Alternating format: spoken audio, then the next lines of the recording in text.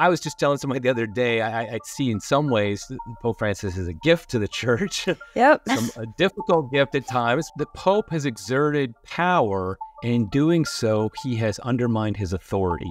And I will say the McCarrick scandal was probably a big moment for me where I just said, okay, I can't just act like things are okay here anymore because it's so obvious they're not. I'm also one to say that made me realize that the way JP2, God love him, the way he managed the church at times. And then frankly, Benedict resigning, it still hurts me this day because I felt like it's my father just saying, see you kids, I'm out. I honestly think it's very painful, but it's also very healthy. The Pope, he's a celebrity, so he has authority. No, he has authority given to him by Jesus, but it's limited to these particulars, not to, okay, he thinks this about climate change, therefore we have to think that about climate change. That's not how Catholicism works.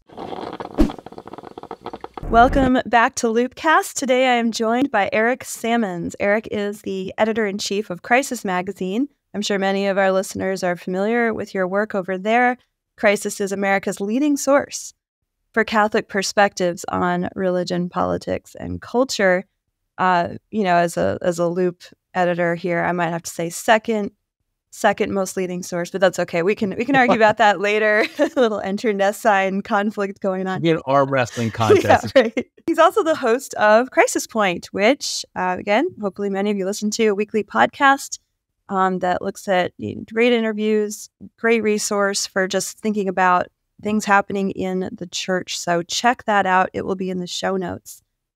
And Eric, we scheduled this prior to some breaking, jaw-dropping news that fell upon the church mid-November here, 2023. And of course, I'm talking about Bishop Strickland being removed from his diocese of Tyler, Texas. And at this point, it's not so much a breaking story, but as someone who is in touch with Catholics in America, I would like to get your take on the impact that news had on the church, on laity, clergy, bishops, what have you. So I think the first thing we have to remember is that Bishop Strickland was the bishop of the diocese of Tyler, Texas. And the reason I say that is because it has the greatest impact on the Catholics in Tyler, Texas. I, in fact, have an article that will be up by the time this podcast goes live by a layperson in the diocese talking about what a great bishop he was, that he really did have a connection with the people. He was not a bureaucrat in any sense of the term. I mean, she tells stories about how she'd be at a restaurant and he would see her from a distance and come over and talk to him, even though she wasn't like she goes, I'm not a big donor. I don't work at the diocese, anything like that. She's just an average Catholic who's trying her best to live the faith. And that's the kind of guy he but that's the kind of bishop he was in Tyler. And they're just heartbroken there. And there are many, many Catholics who moved to Tyler because of Bishop Strickland. I've heard many stories of people who heard him on the radio, heard him just from social media, wherever the case may be, and thought, hey, this is a place to live. I mean, because Bishop Strickland is relatively young. He's in his early 60s. So if things had gone the way they should have gone, he would be the bishop there for another 15 years maybe, and would have had a humongous impact on that diocese. Already it's had a big impact, but just have a tremendous impact on diocese. And so I think the first thing we have to think of is the Catholics there in Tyler. That really is sad for them more than anybody else because he was their shepherd. And now he's been taken away from them for really, no reason was given, but I think we all know for unjust reasons. And then beyond that, though, of course, Bishop Strickland had become one of the leading voices for Orthodox Catholicism in the church in America. I mean, he really is one of the go-to bishops who stood up against a lot of the problems going on in the church. I mean, the most prominent one, the one that got him probably the beginning of his troubles, is when he spoke out after the McCarrick scandal about the presence of homosexuality in the priesthood, about the fact that the church was not really speaking out against homosexual activity, was coddling people like Father James Martin, even endorsing him. And he just said, what are we doing here? Do we believe what the church teaches? And that was so refreshing for us Catholics to hear a bishop speak like a shepherd. Well, not just speak, but so, in front of all the other bishops, he stood up. yes. And your Kevin Wells had a great piece at Crisis. Actually, I'd encourage everyone to check it out. He highlights that incident. He stood up in front of the bishops, my brothers, So great moment. And it really worked courageous because it's naturally, I mean, an organization like the USCCB is naturally kind of an old boys club. I mean, it almost can't Literally. help it. And it's like the Senate, which is the really, really old boys club, where you just basically, it's very difficult to speak against or in any way challenge your brother bishops. But he did that. And he was, at this point, he was very obscure, just a nobody in the ranks of the episcopate. Tyler's a podunk diocese. Yeah. It really is. I mean, really. I mean, who? I mean, I don't think anybody had really heard of him before. And so I think it was him continuing to do that that really was encouraging to Catholics outside of the Diocese of Tyler, because it was like, okay, it's just very heartening when we see a shepherd lead his sheep and speak forthrightly, because that's what we're begging all of our bishops to do. And when he did that, now, of course, going forward, it's not like he's not a bishop. I mean, he's still a bishop. He just doesn't have a jurisdiction that he's over, so he can still speak out, which is good. I think it's just honestly, it's like an awkward situation here, because we have one of the best bishops in our country who has been removed from office for no reason officially given. And we all know it seems to be a political type of thing. And it just really is an awkward situation that, I mean, at the USCCB meetings, he's outside and they're all in their meeting talking about who knows what. And so it really is, I think all of us naturally have feelings of anger and sorrow about this. I think we have to channel that properly, but at the same time, it's okay. I think that's something we have to remember. We can't live in anger. We can't live and just be angry Catholics all the time. Obviously not. But at the same time, there is a such thing as righteous anger, and it is legitimate. Our Lord got angry, and so if he got angry, it obviously isn't always a sin to be angry. I just think we have to have the right balance of, yes, we can be angry about it, but what do we do in response? Do we just throw a fit? Do we get on social media and just complain all the time? Or do we go back and do what Bishop Strickland suggests that we do, which is pray, make sacrifices, and speak up and work? I mean, this isn't a call to silence that we all just shut up about it, but we do have to speak out like you're doing. Like CatholicVote does a great job of that, just speaking up about what's going on in the world and how Catholics should act in these times. Right.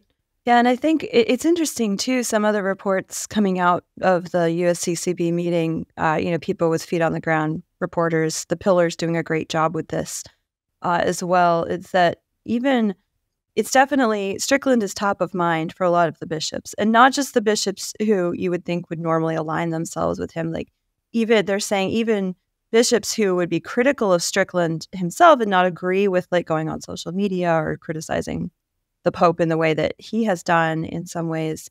But they're saying, this move from Francis, I mean, it must have been Francis who removed him, because only the Pope himself can just tromp all over canon law the way that's been done here. But even they're saying, whoa, wait a minute, this is a disturbing exercise of papal authority.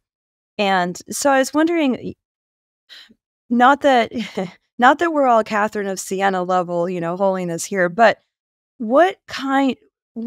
basically, I know the Pope can do this, right? Like, obviously he did. He doesn't have to follow canon law. He can just do what he wants regardless. But what does a decision like this coming from Francis, and it's not the first time he's done it. We think of Puerto Rico, we think of Paraguay. What message does this send to the bishops, to Catholics, when you see a power play like this coming from Rome? Right. It's the Pope has exerted power, and in doing so, he has undermined his authority. Yeah. Because I think those two things are separate things, because power is the ability to do something, and he has the power to do something. Authority is different, because that's something that you're given to by Christ, and you're to use it for the common good, and you're to use it for the good of the church. And I think in this case, what he's doing is he's using his power. Like you said, he does have the power to do what he did. I mean, Vatican I made very clear that the Pope has universal jurisdiction and immediate jurisdiction over the church. However, popes have always understood that bishops also have a direct authority that comes from Jesus Christ. they're not just middle managers, agents of the Pope, but they really are directly connected by Jesus to their diocese. And so popes in the past have always been very reticent to ever try to just remove a bishop without a very serious cause. And in fact, canon law makes it clear that it really needs to be a canonical crime. Again, yes, a pope can kind of trump canon law, but at the same time, what it does, though, is it's really by going around canon law, the Pope is making it that we have a disrespect for the law, because it's like, oh yeah, he doesn't even bother following its directives. When if he did follow the directives, then we'd say, okay, even the Pope is saying, listen, we have to follow canon law, we have to do these things. But he's not saying that. He's just like, I don't like this guy, I'm going to remove him.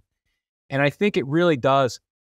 I think this is what the bishops are worried about, even the ones who might not be fans of Strickland, is it undermines their authority, because they're just looked upon as nothing more than just bureaucratic middle managers, but they're apostles they're successors of the apostles of Jesus Christ. I mean, they really do have a authority. And we already have a problem that a lot of Catholics look to the local bishop as somebody they don't really pay attention to or don't think is very important.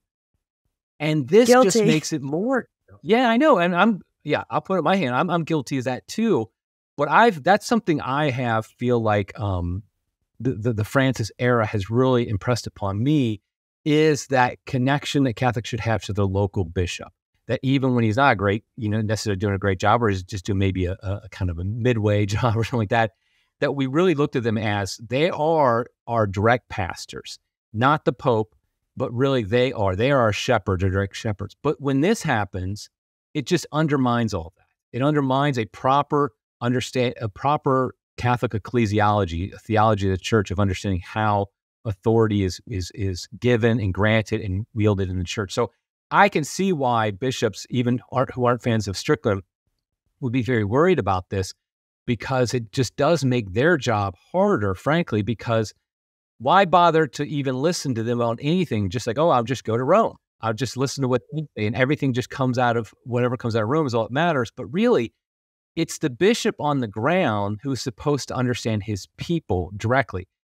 Pope Francis does not understand the goings-on of a Catholic in Ohio, where I live, or Florida or Texas, something like that. That's not his fault. Of course he doesn't. But the Bishop Strickland in Texas, or my bishop, Archbishop Schnurr, or somebody like that, they are supposed to then know. They're the boots on the ground, so to speak. They are with the people, so they're supposed to be, at least. It's supposed to smell like the sheep, right? They're supposed to smell like the sheep. But if everything is just given out of Rome, I mean, we saw that with like one of the, I can't remember which one it was, one of the directives out of the Vatican about that you couldn't put an ad in your bulletin for the traditional Latin Mass. I mean, it was like, it's like, come on. It's after the motu proprio, yeah. Yeah, right. They take what's in our bulletins. I mean, that's a ludicrous system, practically speaking, really, and it does not help the sheep in living out the faith. Yeah, it's very confusing. And I think, the whole Francis papacy leading up to this, I mean, I spent probably 8 years being like, we need to be patient with him, give it the most charitable interpretation, blah, blah, blah. But, one of the fruits of it is that in the last few years, kind of watching the directives come out of Rome, I have been more inspired to pray for the Pope. I mean, with growing up under John Paul II and then Benedict, I kind of neglected that a little, because I'm like, well, these guys, they're all set. They don't really need my prayers. But life has shown me the opposite. But I do remember among, for lack of a better term, conservative Catholics throughout the John Paul II papacy. So, when I'm in college, going up through early years of marriage, a tendency to dismiss the local bishop if you didn't like him and just say, well, John Paul, like guy behind me, John Paul, he's in charge. He's going to just take care of it.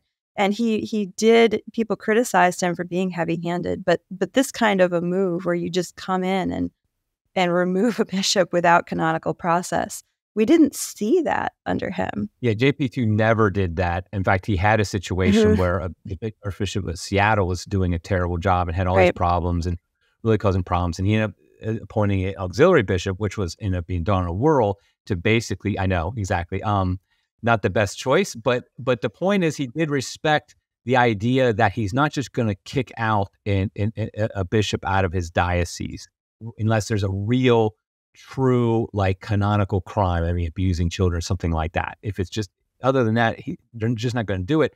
But I do think you bring up a good point about conservative Catholics. I mean, I became Catholic under JP2 in the early 90s. Me too, yep. And so, obviously big hero and all of that.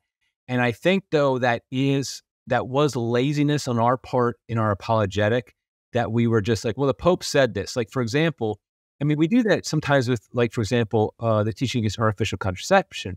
We talk about how Paul VI declared Humanae Vitae. And that's true, but what Paul VI was doing is he's simply reaffirming the tradition, the teaching of the church. It's always been the teaching.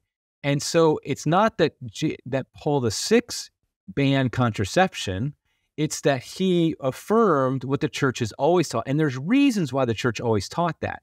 And so it's a lazy move. And I'm saying this as somebody who's done it, so I can be the first to say it. It's a lazy move to say, well, Pope John Paul II said, like the prohibition against women priests, same thing. I mean, it was good that JP2 issued that document in 1994, I think it was.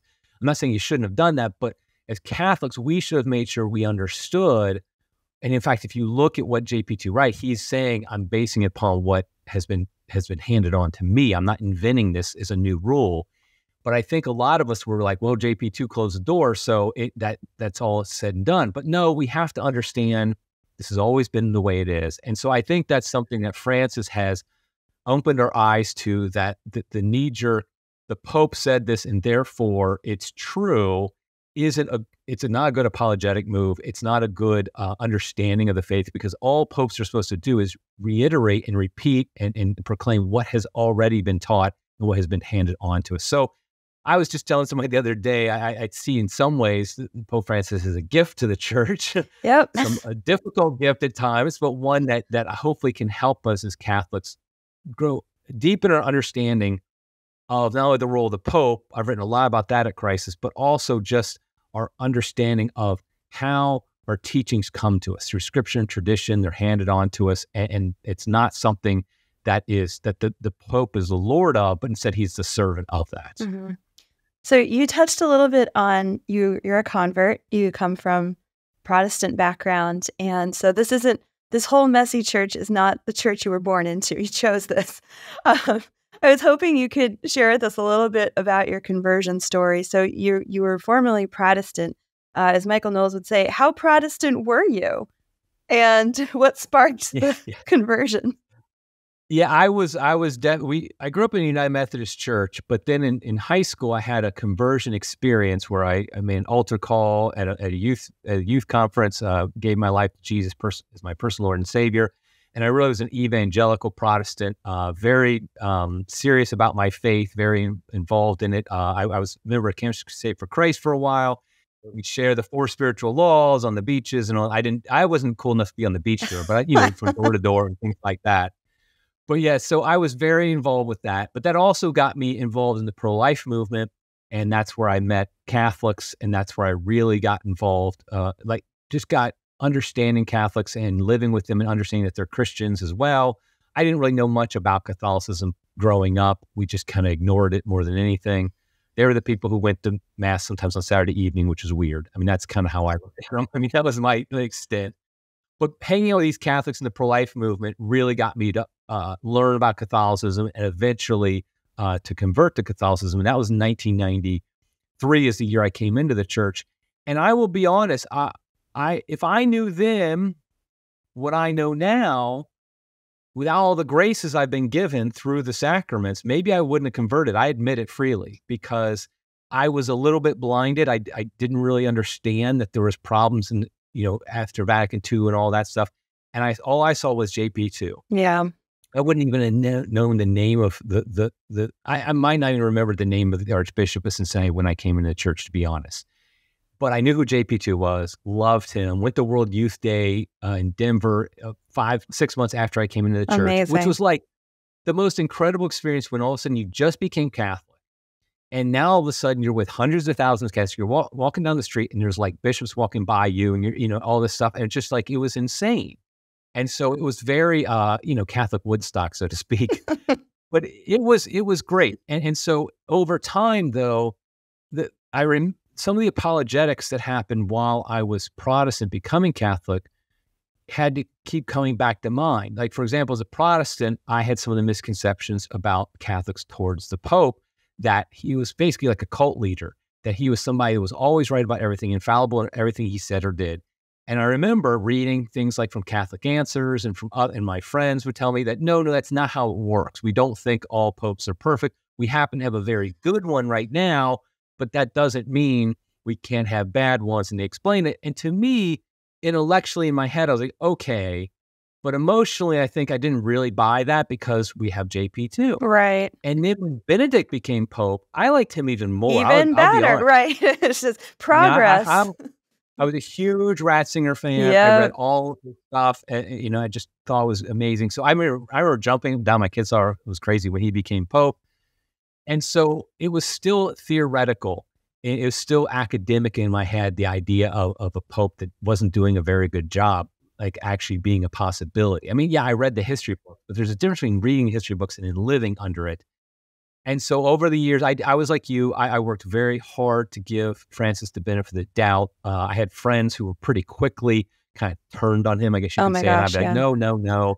And I'd be like, let's try, or even left the church. I mean, right. Yeah. Whoa. And I really was like, okay, let's not do it. But then I do think over time, and I will say the McCarrick scandal was probably a big moment for me where I just said, okay, I can't just act like things are okay here anymore because it's so obvious they're not, that the way the church is managed right now, right, it was a disaster. And I'm also one to say that made me realize that the way JP2, God love him, the way he managed the church at times, like picking Donald World, things like that, all, McCarrick raised up, the Legionaries of Christ, Maciel, the founder, all that stuff.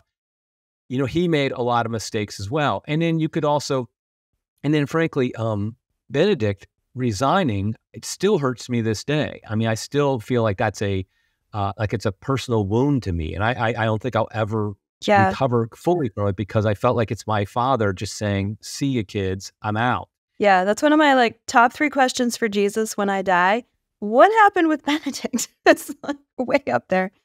Yeah. Yeah. And so I think all these things have kind of, and I honestly think it's very painful, but it's also very healthy because it's allowed us hopefully to see what is the role of the Pope in the church, what is the role of the bishops, what is our role in proclaiming the faith and passing it on. I mean, I think my friend Timothy Flanders, he made the point that tradition starts in the home, in that's where you receive the faith. That is your primary thing, way you receive the faith is from your parents and then from your pastor. And in 99.9% of the time, it should never go beyond that.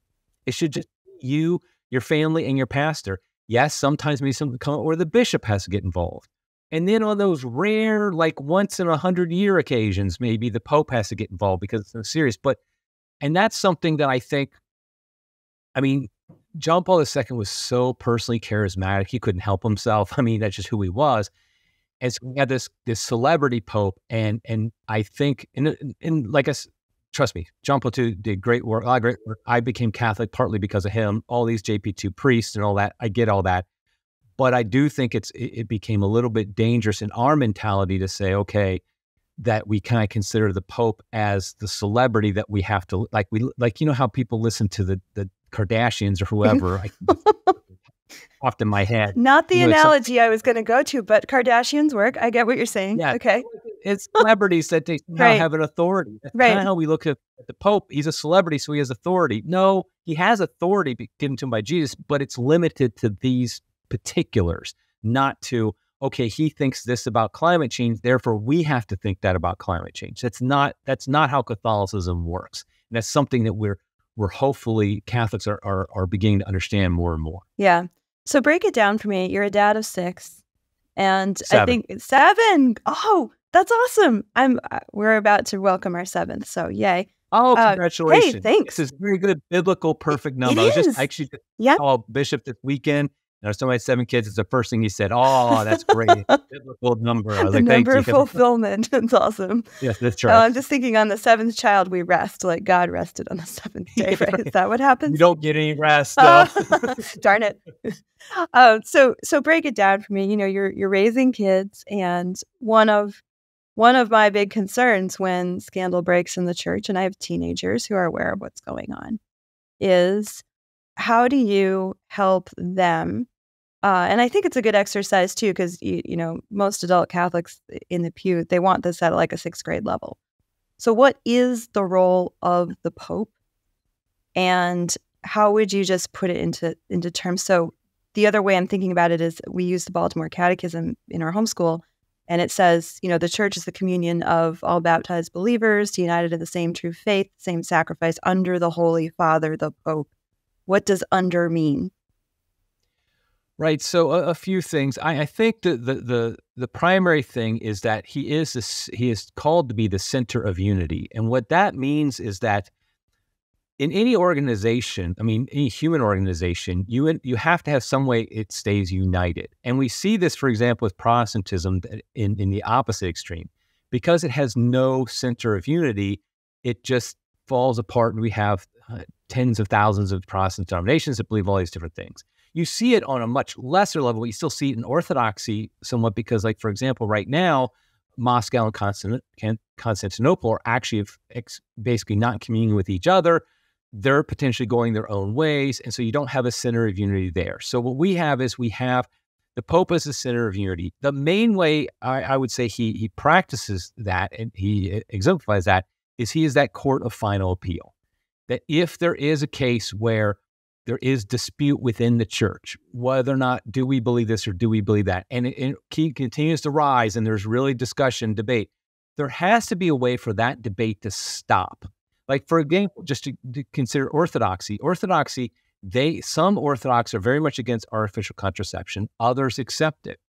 Well, that's a problem because either it's moral or it's not. But they don't have a center of unity that can kind of make the final declaration of, okay, definitely this is against church teaching, and we're gonna make sure that's clear. And so, as Catholics, we have that.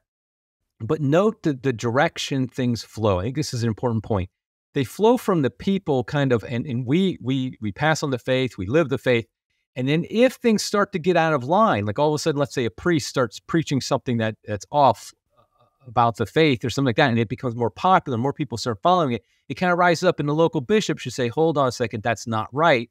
But maybe another bishop says, well, I think that's okay. And it starts to cause dissension and problems in the church. Then eventually it gets to the papacy. And that is actually the main reason we have that the Pope has the gift of the charism of infallibility. Because what it does, it tells us that when if he has to finally get involved and say, this is the teaching of the church, then we know it's final. We don't have to continue debating that. And so that's really the principal point that he's making is now we're all unified again, that center of unity in the church. But what it's not is, the problem is, as you notice, it kind of percolates up to him and he finally says, okay, we're done. It's not the other way around. It's not that the Pope is determining, okay, what is it we all believe? And I'm going to tell everybody what we all believe. And I'm just going to declare it here and there. Okay, well, now we believe this about that. Now we believe this about that. He's more that court of final appeal rather than the dictator who's telling everybody this is what you have to believe. Okay, I'm just going to stop you for a second. You're blowing my mind because, okay, we just went through this whole synodal thing.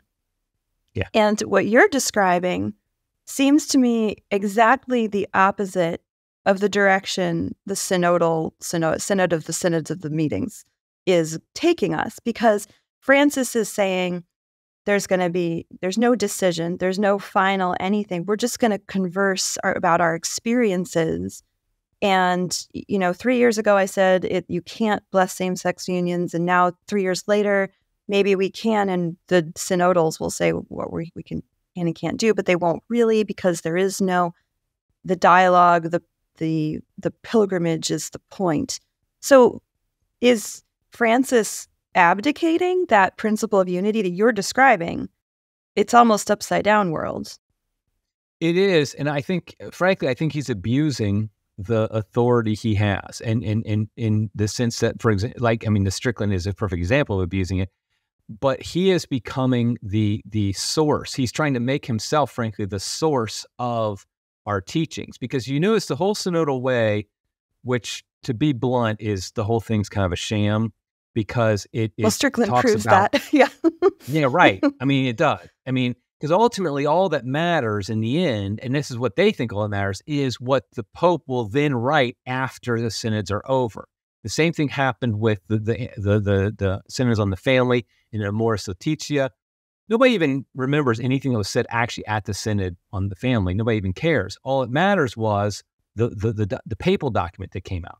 But that's a problem, because it's the Pope basically inserting himself in and saying, I'm going to now direct things in a new direction. I now think that divorced and remarried should be able to receive communion under certain circumstances. Even though JP2, it was interesting, when JP2 said that divorced and remarried cannot receive communion back in 1982, I think it was, he made it very clear, I am simply saying this is what we've always done. This has been the practice since the time of Jesus.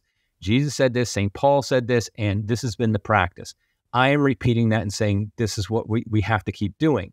That's being a servant of the servants of God. That's being a servant of the tradition. A steward, right. Mm-hmm. Yes, a steward, exactly. Whereas Pope Francis is reversing that. He's saying, we've done all this in the past, but now we're in a new situation. So I say we're going to do it differently. He's doing the same thing with the death penalty, of course. Right. And so what he's doing, he's reversing the whole process, and he's saying, I'm going to now determine what we teach, instead of I'm going to resolve debates that are already that somehow are arising. Because remember, communion for divorced and married actually isn't a debate. It's a settled teaching, a settled practice of the church for 2,000 years. They just all of a sudden make it. They say, oh, this is now a debate in the church, and now the Pope's going to decide on it. But it wasn't actually a debate, because when we talk about the sensus fidelium, we have to remember, it's not just people alive today. It's all Catholics. It's all Catholics. And we're outnumbered by our fathers and mothers in the faith, and they're the ones who have always said, this is how we've always done things. And so I think that's a real reversal, and that's why I do think that Francis ends up abusing the authority that's given to him, and it really does then make. And you see this, unfortunately, with a lot of Catholics. They just are like, well, I believed X yesterday, but now Pope Francis says not X, so I'm going to believe not X today. But it's like, wait a minute, why did you believe X in the first place? Was it because that's what always has been taught? Well, then you need to keep believing that, because the Pope can't abrogate that.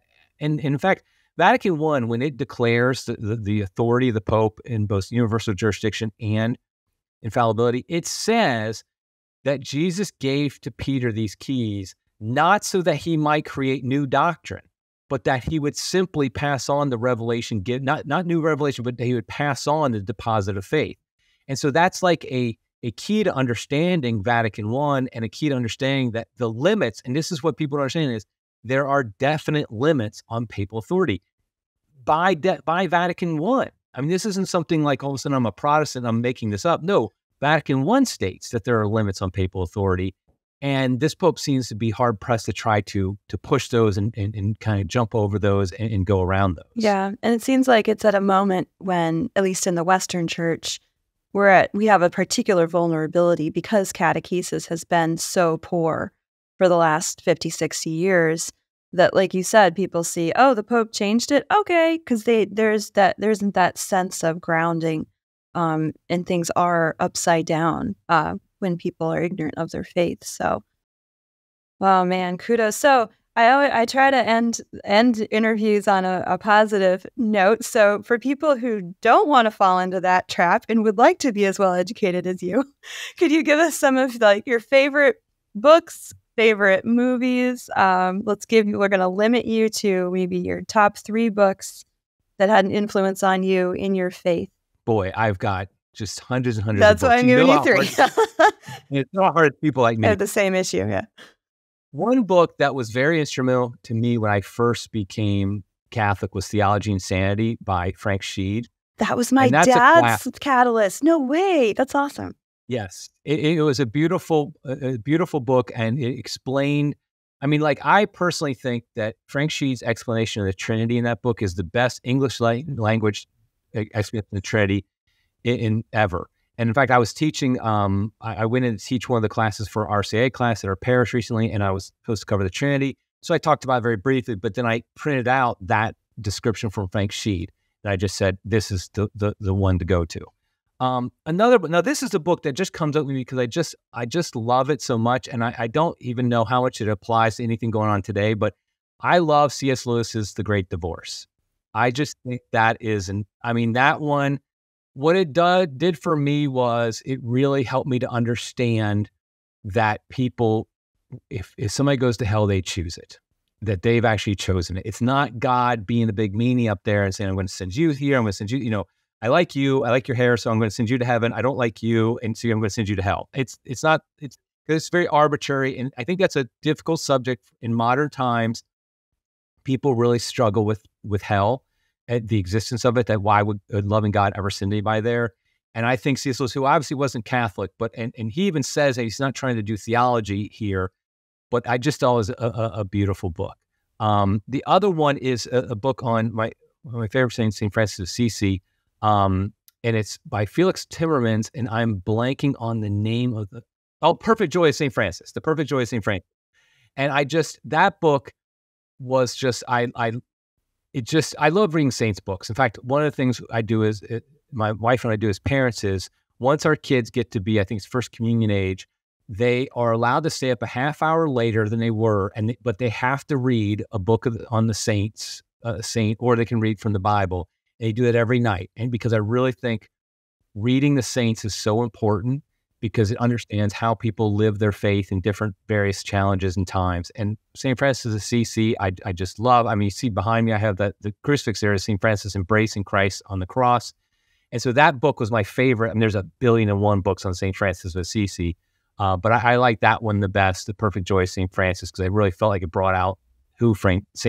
Francis is. That's awesome. I need to read a good book on St. Francis, because I'm a Dominican girl myself, so I need to explore the Franciscan charism. I will hold that against you. I'll check it out. Okay, that's all right. Well, we can come to a commonality here. That's right. All right. The other thing I wanted to ask you in particular, because you do so many amazing interviews on Crisis Point of Catholics doing great stuff, really brilliant thinkers. So if you could pick like your top favorite interviews you've done on Crisis Point. I interviewed Bishop Strickland. That, of course, is very good. I love Joseph Pierce. I think he's just the greatest. And when I interviewed him on whether or not Shakespeare was Catholic, I just think I thought that, because I love Shakespeare. I also love being Catholic, and so his take on that is great. And so Joseph Pierce is probably one of my favorites that I've interviewed. And like I said, though, I interviewed Bishop Strickland, Bishop Athanasius Schneider. I really, I love him to death, and I've interviewed him a couple of times. And I like it when I interview the people who are just like regular, though, just living out the faith. Like I interviewed somebody from the Veritas Splendor community in Tyler. This is before this came out about Strickland. Jason, he works for CatholicVote. Yeah. Oh, okay, great. Yeah, I didn't even realize that. So, I mean, people, Catholics trying to live out their faith. I think it's a good thing we all have to deal with. But I have a soft spot for Joseph Pierce. I think he's the greatest. His accent's great too. I mean, yeah, I know Americans are just obsessed with British accents, but he's really fun to listen to. So, I know it is. It is. It's great. It's true. All right. Well, Eric, thank you so much for your time. This has been a great conversation, and we'll continue to pray for the church, pray for our Pope, and for the good work that Crisis is doing in the church. Thank you very much, Erika. I appreciate it.